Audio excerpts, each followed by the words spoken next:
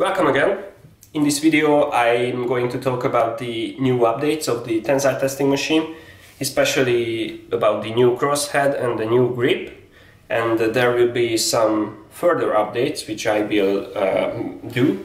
So I want to talk about these things. So firstly, I have new crossheads now, almost the same design as previously. So we have the nuts for the lead screws, and there is a hole in the middle of this plate. There are three 5mm thick plates on each side. On this side I have the grip, and there is a nut on the other side of the crosshead, so the grip is fixed to the crosshead by a nut. And here, instead of using a nut, there is a force sensor or load cell which is capable of measuring 500 kilograms or 5 kilonewton force. So finally I'm able to measure force during the testing. And once these grips are perfectly aligned, then I will be able to put the sample here. If you can see, this is a simple specimen.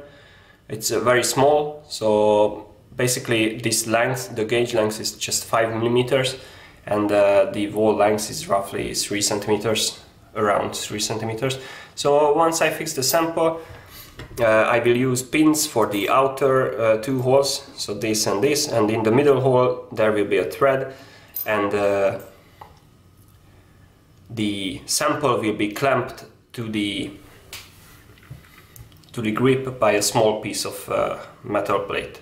So basically the same surface area as this grip's surface area.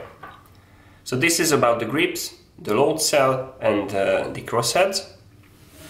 And there will be one more part which will be replaced, because previously I have noticed that there is a big problem with it. So I have these bearings on the side.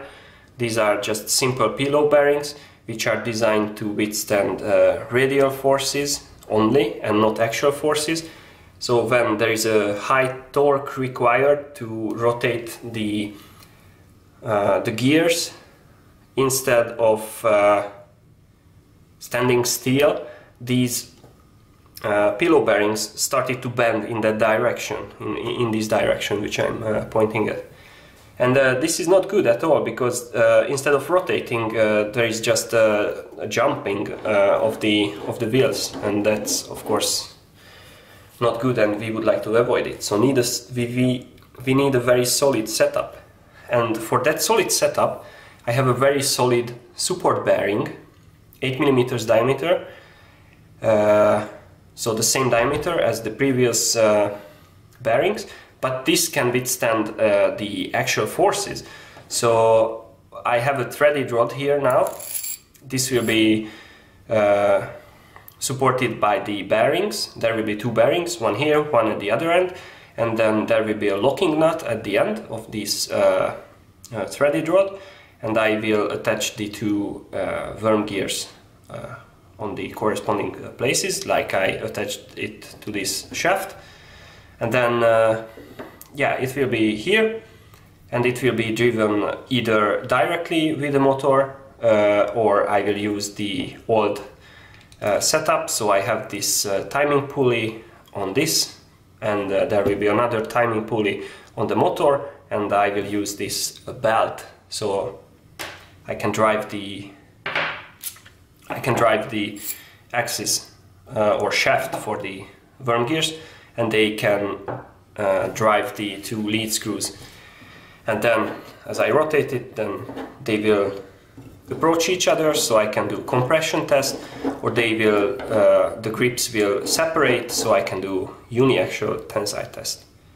So I talked about the crossheads, I talked about the grips and the load cell.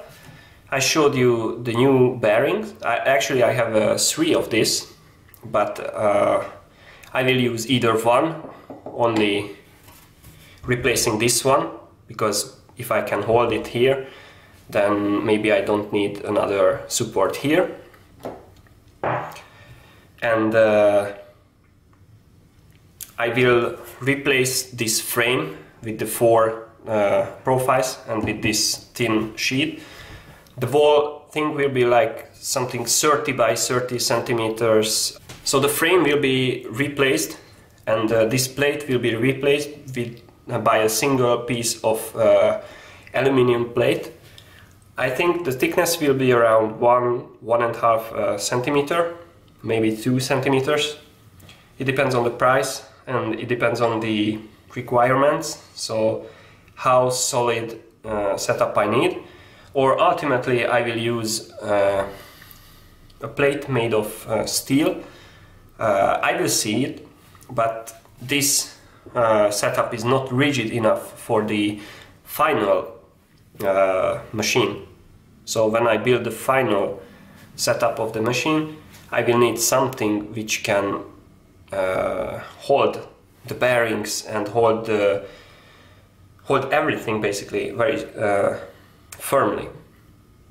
So this is about the structure, and there are some other updates. So previously I was using this stepper motor.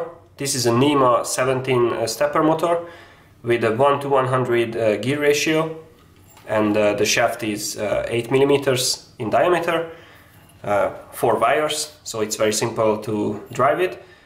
But maybe this is not the best option to drive this whole system. So instead of using this stepper motor, maybe I will use something like this.